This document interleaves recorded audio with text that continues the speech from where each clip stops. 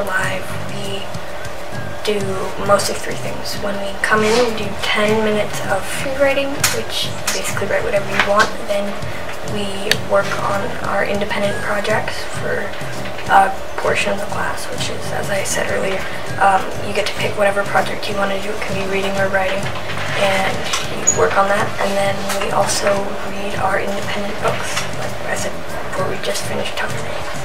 Well, I'd have to say my favorite thing about Literature Live would probably be just writing all the time and learning different forms of writing and reading the great books that we read.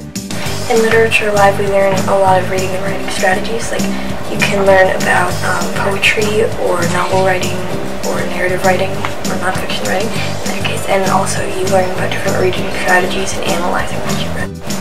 I think what we learn in Literature Live is very important because it helps us become better readers and writers, especially in the subjects of writing, because we do a lot of writing in class.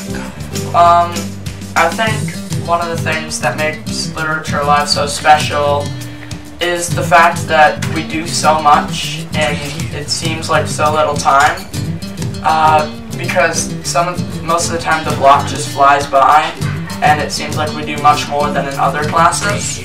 Personally, I chose Literature Live because I wanted to expand my knowledge of language arts and English, because I knew I could, and I think that it would be fun, and it has been.